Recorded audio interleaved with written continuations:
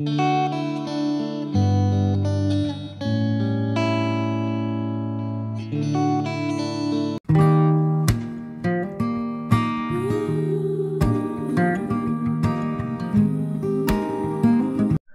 friends, welcome to our channel. This is Chemistry Crafters with Banu and I am Arun Kumar. Today we are going to discuss what is the best formula for preparing phenyl compound. For phenyl compound, many formulas are available.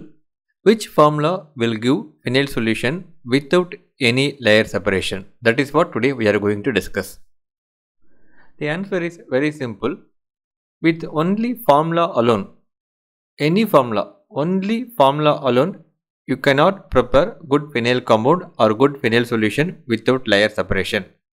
That formula should match with your raw materials, quantity and quality. That is what we are going to discuss.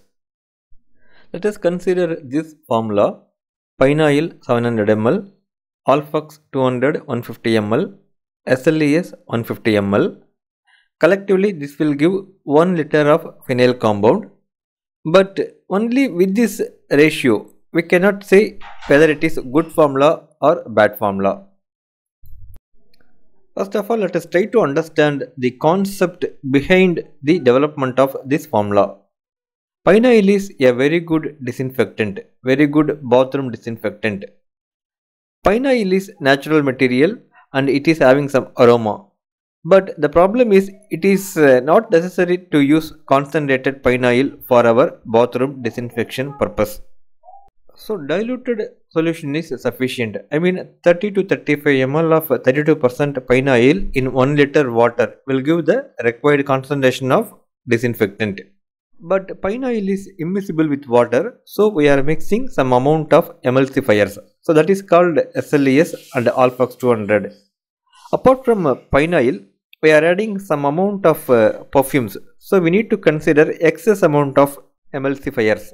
If the emulsifier is preferably a surfactant, it is added advantage. Cleaning purpose also will solve. So this is how formula has been developed. Now we will come to our main topic. The important thing is, what is the concentration of PHENYL we are using? How much PHENYL we are going to use in 1 liter of phenyl compound? Is there any perfumes we are going to include? What perfume? How much quantity? So based on these factors, we have to consider the amount of emulsifiers. If emulsifiers are little excess, then it will separate as phase separation or layer separation.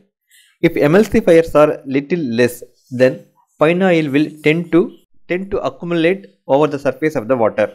And another important thing what we need to consider is our dilution factor, phenyl compound versus water. If it is 1:20 or more than that, because depends upon this dilution factor, the stability of the emulsion will be there. So to prepare good phenyl solution, don't depend only with formula. Try to develop a system and depend on system.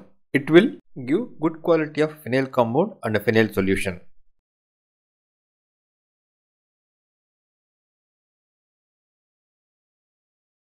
Choose any one reliable formula.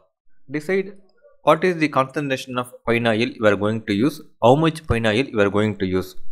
Decide what is the perfume you are going to use, how much quantity you are going to use. Decide what is your dilution factor, I mean phenyl compound to water. Fix these 5 things first. Then do a trial batch with your materials. Check its all quality parameters. Ensure that there is no layer separation for at least 1 week. If any problem means, alter the quantity and quality of surfactants, either increase or decrease. Don't alter the first 5 things what you have fixed. Alter only in surfactants or emulsifiers. Do the trial batch till you are getting the quality product.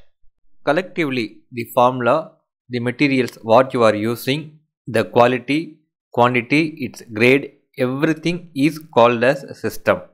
Developing system is time taking process, but once we have developed the system, then we will use it forever. But one important thing, after developing the system, we should never make any little changes in the system.